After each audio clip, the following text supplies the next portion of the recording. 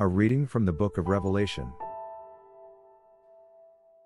I saw another angel ascending from the rising of the sun, having the seal of the living God. And he called with a loud voice to the four angels who had been given power to damage earth and sea, saying, "Do not damage the earth or the sea or the trees, until we have marked the servants of our God with a seal on their foreheads." And I heard the number of those who were sealed: 144,000, sealed out of every tribe of the people of Israel. After this I looked, and there was a great multitude that no one could count, from every nation, from all tribes and peoples and languages, standing before the throne and before the Lamb, robed in white, with palm branches in their hands. They cried out in a loud voice, saying, "Salvation belongs to our God who is seated on the throne, and to the Lamb." And all the angels stood around the throne and around the elders and the four living creatures, and they fell on their faces before the throne and worshipped God, singing, "Amen. Blessing and glory and wisdom and thanksgiving and honor and power and might be to our God forever and ever. Amen." Then one of the elders addressed me, saying, "Who are these, robed in white, and where have they come from?"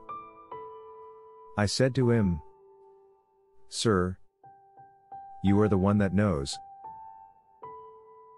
Then he said to me, "These are they who have come out of the great ordeal. They have washed their robes and made them white in the blood of the Lamb." This is the word of God. Thanks be to God. A reading from the first letter of John.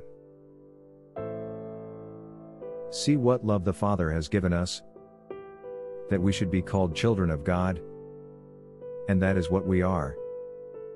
The reason the world does not know us is that it did not know Him.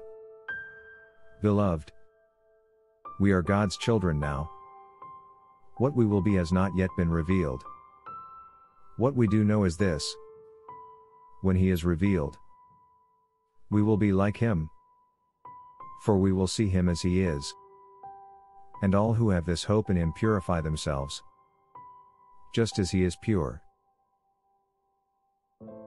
This is the word of God. Thanks be to God. A reading from the Holy Gospel according to Apostle Matthew. When Jesus saw the crowds, He went up the mountain, and after He sat down, His disciples came to Him. Then He began to speak and taught them, saying, "Blessed are the poor in spirit, for theirs is the kingdom of heaven. Blessed are those who mourn, for they will be comforted. Blessed are the meek, for they will inherit the earth. Blessed are those who hunger and thirst for righteousness, for they will be filled. Blessed are the merciful, for they will receive mercy. Blessed are the pure in heart, for they will see God. Blessed are the peacemakers, for they will be called children of God.